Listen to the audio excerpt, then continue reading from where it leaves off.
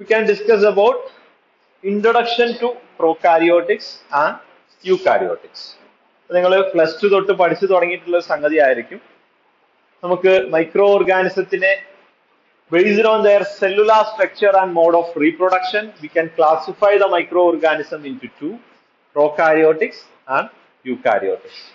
ഇപ്പൊ എന്താണ് prokaryotics and എന്താണ് eukaryotic എന്ന് വെച്ച് കഴിഞ്ഞാൽ ആദ്യം എന്താണ് prokaryotics എന്ന് നോക്കാം.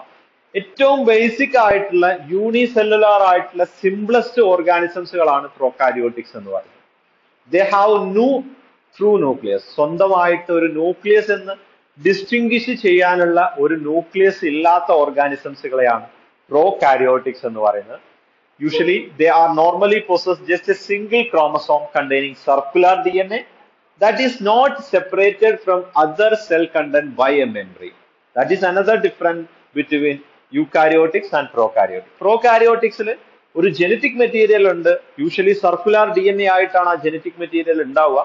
അത് ആ സെല്ലിന്റെ അകത്തുള്ള ബാക്കിയുള്ള ഓർഗനൽസുമായിട്ട് ഒരു ഡിസ്റ്റിങ്ഷൻ ഉണ്ടാവില്ല, ഒരു ഡിഫറൻഷിയേറ്റ് ചെയ്തിട്ടല്ല നിൽക്കുന്നത്. അതിനൊരു മെംബ്രെയിനോ ഒരു സെപ്പറേറ്റ് ന്യൂക്ലിയസ് ആണ് എന്ന് പറയുന്ന പോലുള്ള ഒരു മെംബ്രെയിനോ ഒന്നും ഇല്ലാത്ത രീതിയിൽ നിൽക്കുന്ന ഒരു സെല്ലാണ് prokaryotic cell എന്ന് പറയുന്നത്.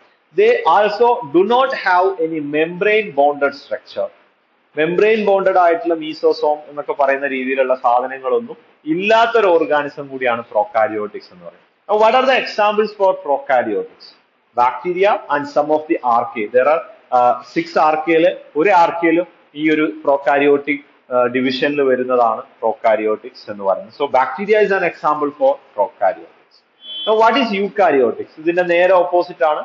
It may be either unicellular or multicellular cell with a true nucleus in which the chromosome are separated from the cytoplasm by a distinct lever or nuclear membrane. ഒരു മെംബ്രെയിൻ കൊണ്ട് differentiate ചെയ്ത് DNA അല്ലെങ്കിൽ genetic മെറ്റീരിയലിനെ സെല്ലിലുള്ള ബാക്കിയുള്ള organelles ഒരു nuclear membrane വഴി differentiate ചെയ്തിട്ടുള്ള സെൽസിനെയാണ് സാധാരണഗതിയിൽ eukaryotics എന്ന് പറയുന്നത്. It contains many membrane bounded organelles which is responsible for various functions such as energy production and protein synthesis. അതുപോലെ എനർജി പ്രൊഡക്ഷനും പ്രോട്ടീൻ സിന്തസിസിനൊക്കെ ആവശ്യമായിട്ടുള്ള ഡിഫറെന്റ് ആയിട്ടുള്ള മെംബ്രെയിൻ ബോണ്ടഡ് ആയിട്ടുള്ള ഓർഗനൽസുകളുണ്ട്. Okay, now examples R fungi, protozoa, algae, plant cell and animal cell are example for eukaryotics. Now we can compare this difference between the prokaryotic and eukaryotics. ഇപ്പോൾ പുറത്തുനിന്ന് തുടങ്ങുകയാണെന്നുണ്ടെങ്കിൽ ഏറ്റവും പുറമെ ഒരു cell wall ഉണ്ട്. ചില യൂക്കാരിയോട്ടിക്സിലും പ്രോകാരിയോട്ടിക്സിലും ഈ പറയുന്ന സെൽ വാൾ ഉണ്ട്. ചില ബാക്ടീരിയാസിന്റെ പുറത്ത് സെൽ വാളിന് പുറത്തായിട്ട് ക്യാപ്സ്യൂൾ എന്ന് പറഞ്ഞിട്ടുള്ള ഒരു ലെയർ ഉണ്ട്. ദെൻ അതിന്റെ അകത്തായിട്ട് സെൽ മെംബ്രെയിൻ ഉണ്ട്. ദെൻ അതിൽ സൈറ്റോപ്ലാസം എന്ന് പറഞ്ഞിട്ടുള്ള ഒരു ഏരിയ ഉണ്ട്. അതിൽ റൈബോസോംസുകൾ ഉണ്ട്. ദെൻ ഒരു ന്യൂക്ലിയോയിഡ് ഉണ്ട്. ന്യൂക്ലിയസ് അല്ല ഉള്ളത്, ന്യൂക്ലിയോയിഡ്, ഒരു ഓർഗനൈസേഷൻ ഓഫ് ജനറ്റിക് മെറ്റീരിയൽ ആയിട്ടുള്ള ഒരു ന്യൂക്ലിയോയിഡ് ഉണ്ട്. Then there will be some flagellae which is used for the motility of the organism. Flagellae എന്ന് പറഞ്ഞിട്ടുള്ള ഒരു പോർഷൻ ഉണ്ട്. Okay, so this is the organization of an prokaryotic cell. So ഇതിലൊരു true nucleus ഇല്ല, ആ ന്യൂക്ലിയസിന് ചുറ്റും ഒരു ന്യൂക്ലിയർ മെംബ്രെയിൻ ഇല്ല, അതല്ലെങ്കിൽ സെൽ ബോണ്ടഡ് ആയിട്ടുള്ള വേറെ ഓർഗാനിസംസുകൾ ഇല്ല. ഇതൊക്കെയാണ് ഇതിന്റെ മെയിൻ ഡിഫറൻസ് എന്ന് പറയുന്നത്. ഇനി യൂക്കാരിയോട്ടിക്സിലോട്ട് വരുന്ന സമയത്ത് ഇതിൽ കുറെ അധികം മെംബ്രെയിൻ ബോണ്ടഡ് ആയിട്ടുള്ള ഓർഗാനിസമുകൾ ഉണ്ട്. അതുപോലെ ന്യൂക്ലിയർ മെംബ്രെയിൻ ഉണ്ട്. ന്യൂക്ലിയസ് ക്ലിയർ ആയിട്ടുള്ള ഒരു ന്യൂക്ലിയസ് ഉണ്ട്, അതിന്റെ ചുറ്റുമായിട്ട് ഒരു ന്യൂക്ലിയർ മെംബ്രെയിൻ ഉണ്ട്.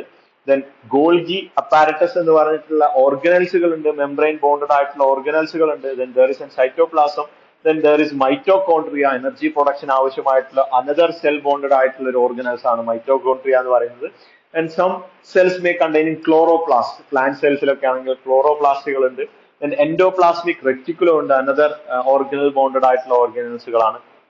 Then there is a cytoplasmic membrane and also have a cell wall. So this is the organization of eukaryotic cells. Now സ്ഥിരമായിട്ട് ചോദിച്ചു കണ്ടിട്ടുള്ള ഒരു ക്വസ്റ്റ്യൻ ആണ് differentiate between prokaryotics and eukaryotic. ഒരു 2 മാർക്കിന്റെ ക്വസ്റ്റ്യൻ ആയിട്ടൊക്കെ നിങ്ങൾക്ക് എക്സ്പെക്ട് ചെയ്യാം. Prokaryotics are small cells less than 5 millimeter in diameter. Eukaryotic cells are larger cells greater than 10 millimeter. And prokaryotics are always unicellular. Eukaryotics are often multicellular. And Prokaryotics, there is no nucleus or any membrane bonded organelles. Eukaryotic also always have a nucleus and other membrane bonded organelles. Usually DNA is circular without protein. Histone എന്ന് പറഞ്ഞ ഒരു protein ഒന്നും ഇല്ലാത്ത രീതിയിൽ circular DNA ആയിട്ടാണ് prokaryotic cell കാണാറുള്ളത്. But in case of eukaryotic cell, DNA is linear and usually it is associated with histone protein to form chromatin. Chromatin എന്ന് പറഞ്ഞിട്ടുള്ള ഹിസ്റ്റോണിന്റെ സ്ട്രക്ചറുമായിട്ട് കമ്പയർ ചെയ്തിട്ട് ആണ് അതിന്റെ chromosome ഉണ്ടാവുന്നത്. Then ribosome is small in case of prokaryotic, which consists of 70S. 70 Swedberg unit എന്ന് പറഞ്ഞിട്ടുള്ള sedimentation effect ചെയ്യുന്ന ഒരു യൂണിറ്റ് ആണ് 70S എന്ന് പറയുന്നത്. Ribosome are usually larger in case of eukaryotics. There is no cytoskeleton in case of prokaryotic. Always have a cytoskeleton and ribosome in case of eukaryotics.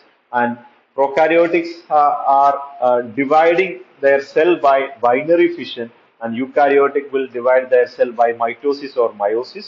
And prokaryotics are reproduced usually asexual way, and eukaryotics both asexual as well as sexual way of reproductions are there in eukaryotic cell.